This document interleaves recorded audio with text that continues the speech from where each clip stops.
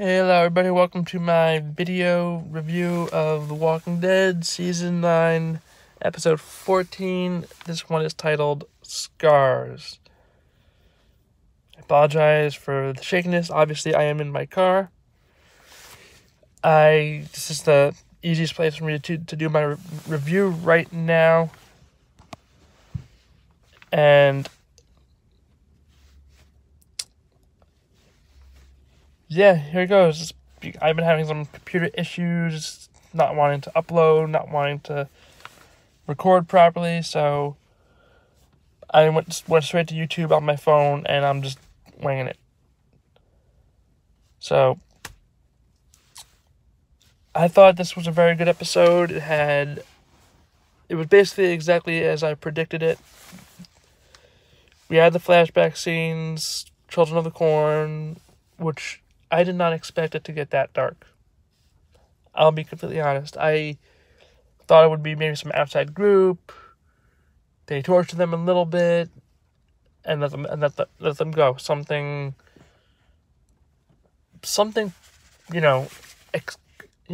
usual, like something expected from The Walking Dead. Not this like Children of the Corn type stuff. That was creepy. I don't know if anybody's seen Children of the Corn. I've seen bits and pieces. I haven't seen the whole thing straight through, to be honest, but that's just straight out of Children of the Corn. But don't get me wrong, it was well done. It was just crazy at how all these kids were basically brainwashed to be this way by this lady who obviously just lost it. A couple wires snapped, that's all.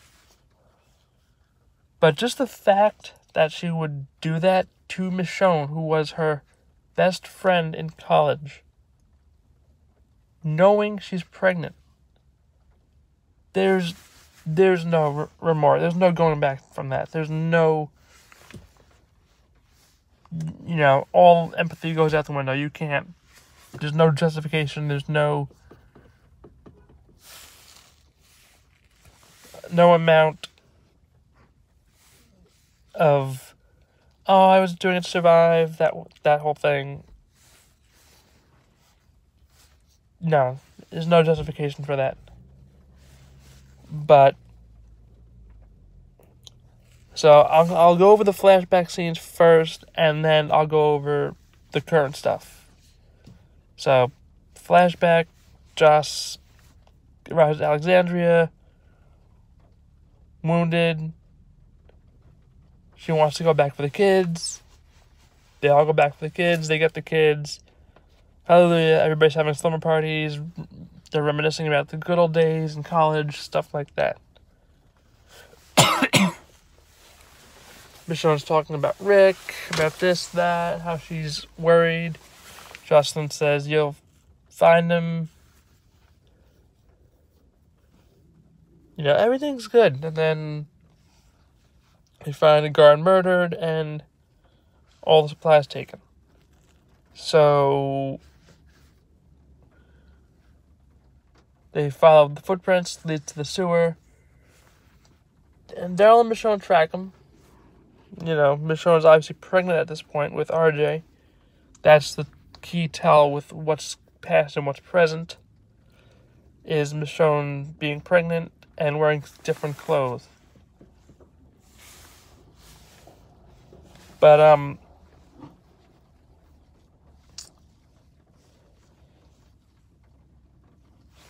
other than that, Daryl and Michonne go out. Obviously, Michonne goes out. She finds Rick's gun.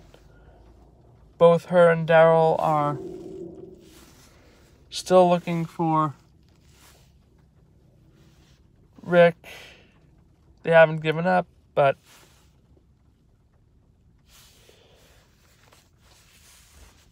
we all know what happened, but there's no body. They've looked everywhere. They've scoured the river. There's no sign You know, he could be dead somewhere. He could have been taken by somebody. They don't know. We know he was taken by somebody, but they have no earthly idea what happened.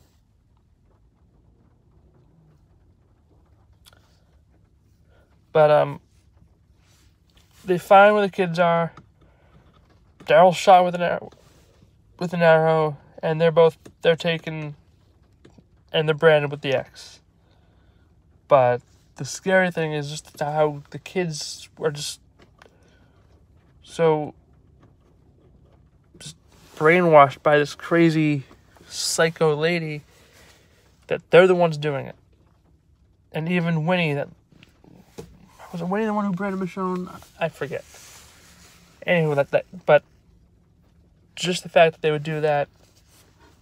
Their escape plan is pretty cool. They both they split up. Michonne kills kids. Jocelyn starts bashing her in, beating her up. Michonne gets cut by a kid on the stomach, so that was kind of scary. No, she's pregnant. What else? Michonne stabs her in the leg and then kills her.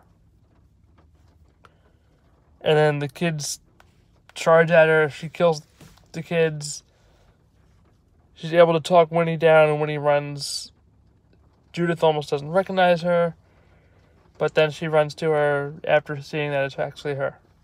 She didn't recognize her because of all the blood, as revealed in a post, in the current timeline. Excuse me. So, flash forward to the present. They're intertwined. That's why I feel it was difficult for people to figure out that, what was the flashback? Because Daryl's arriving at the gate with Lydia, Henry, and Connie. And then in the flashback, Jocelyn arrives at the gates wounded with being escorted by such and such, whoever.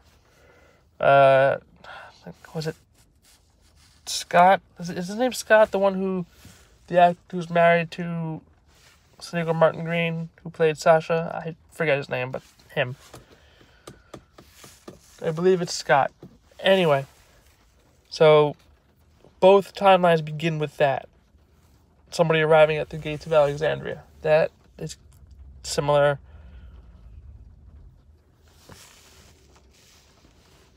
Sorry. And, so that happens. They both focus on the same theme. Letting people in, helping people, caring for people. And obviously this event was so traumatizing to Michonne that she refused to open Alexandria up to the point of distancing herself and Alexandria from the Hilltop, Kingdom, and Oceanside. I understand not letting new people in because of it, but Carol, just like, to heck with you, Carol. Maggie, I hate you, you're done. Tara, Jesus, you're all, to hell with all of you. What? I don't know why this event caused Michonne to just turn her back on everybody who she considered family. I don't know about you, but I don't think Rick would approve. I don't think he would agree, and he definitely would not have done the same thing. So, there's not that much going on in the present. Judith is upset. She goes off after talking to Daryl about the importance of helping people. Daryl's more like, yeah, keeping you guys safe here is the most important thing. On his initial plan to just take Henry and Lydia and just go off somewhere.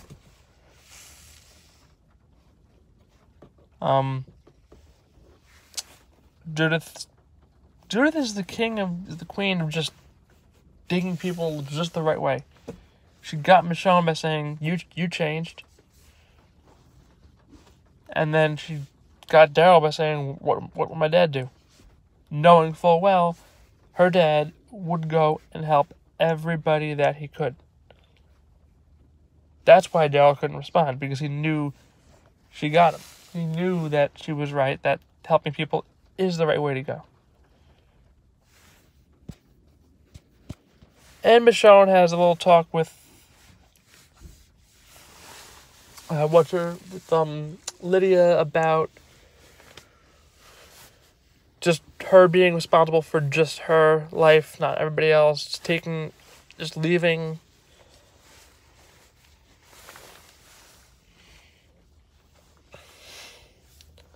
And Judith just leaves in the middle of dinner and just goes off on her own.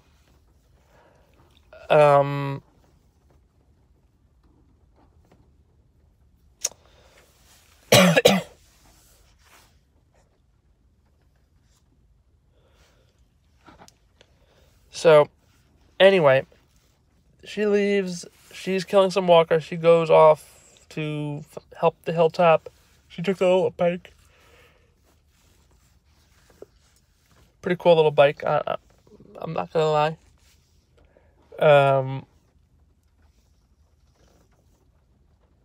Michonne finds the letters. Saying, "Sorry, Mom, I have to go help our friends." But Michonne goes off, kills walkers, saves Judith from a walker that's about to get her, and they have a talk about that day when she thought Judith didn't recognize her. And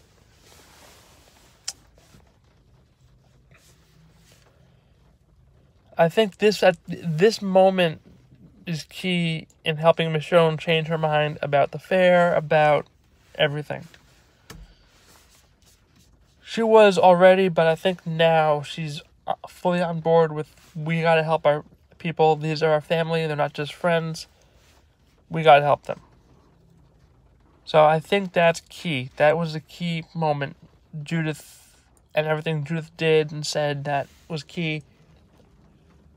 And then at the end, everybody goes to the kingdom. I love that little car thing they had with the horses pulling the car. Michonne and Judith are on the way to the fair. They bump into Henry and Daryl and them. And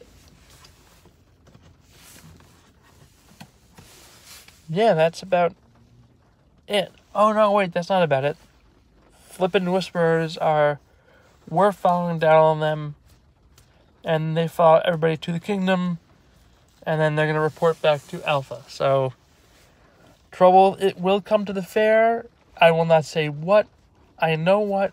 But it is safe to say, whether you're a comic book reader or not, you know something bad is going to happen. Alpha now knows where the kingdom is. She also knows where Hilltop is. So, it's safe to assume episode 15, I know Alpha was in the promo. She will be there. I'm assuming she goes to the kingdom. Since that's where everybody's going, I'm assuming she's going there. And we'll just see how it plays out. It is an extended episode. The official timing is 9 o'clock to 10:25 on Sunday, so that usually means something big, because we didn't even have that big of a premiere for season 9. It was a little bit extended, but I don't know if it was that extended. No, I think it was, but other than that, we really haven't had that many this season. Typically, it's just premieres, mid-season premieres, finales, mid-season finales, things of that nature, but for it to be episode 15 out of the blue, I mean, it happens randomly. We had that Morgan Eastman episode, which was like episode 4 or something in that season, so who knows. But I'm going to cut this video here, going on 15 minutes. I'm going to give you my score, which is a perfect 10. I loved it. not that much happened in terms of the quantity, but we had the quality. Didn't have a lot of characters, but it was a very impactful episode. Emotional, dark. Explained what's something that needed to be explained, that people would be complaining and moaning and groaning if it didn't happen.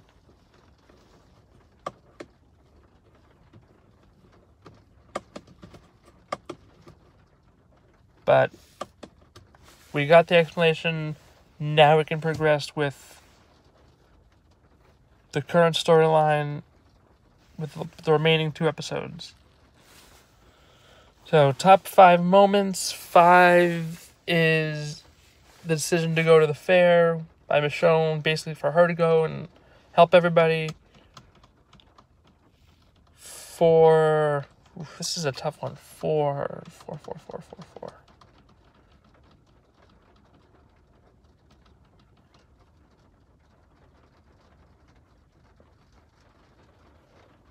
Okay, just, you know what, just them, the whole thing with Michonne and Daryl being captured, their escape plan. 3, Judith leaving, going on her little mini killing spree, and Michonne and her having that chat. 2 is Michonne just having to, kill her former best friend and the kids. That was just crazy. And 1, the Whisperers now know about the kingdom, where it is. That just because of sheer the outcome that is going to have, that weighs heavily on on the way I rank it in this episode. And Walker Kill of the Week is just going to go to whatever Walker Judith killed. She's just like cutting the legs and just stabbing them. That was pretty badass. But that's going to be it for this video. I'll see you in a few minutes for my predictions. And yeah, that's about it. Deuces, everyone.